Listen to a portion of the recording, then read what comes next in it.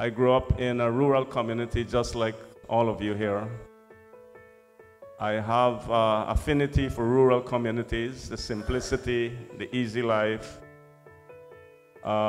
Everybody know each other. Everybody lives side by side as friends, neighbors.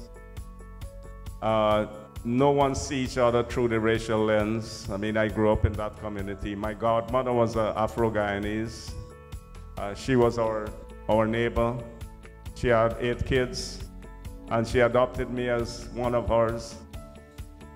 So when my father don't come home in time to cook, I used to live with my father.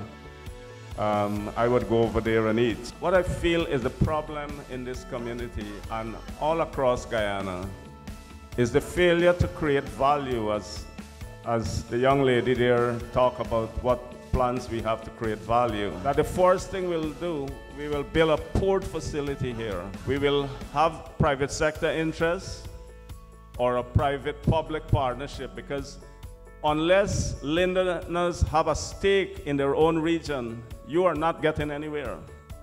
It affects employment, it affects wealth creation, it affects you and your family. So we will ensure that all this lumber here has to pass through there. So creating many jobs and have a port that is paid for by those lumber dealers. So you have to have barges to take it to Georgetown wherever you want it, or to bring a big vessel so that the loading is done here.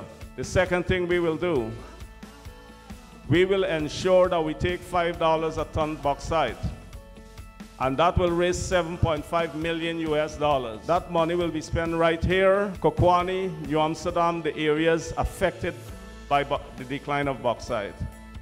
And your roads will be built.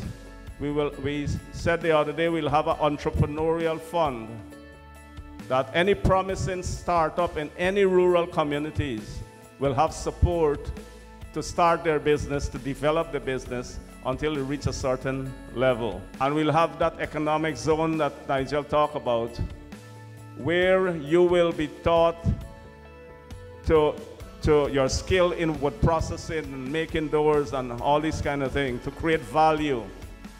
Because unless you create value from your resources, you're going nowhere. The bauxite will run out someday. All the gold and diamond will run out someday. But the opportunity you take to create value and build communities and diversify and to get into agriculture and all those things, you build wealth. And that's what will sustain this region.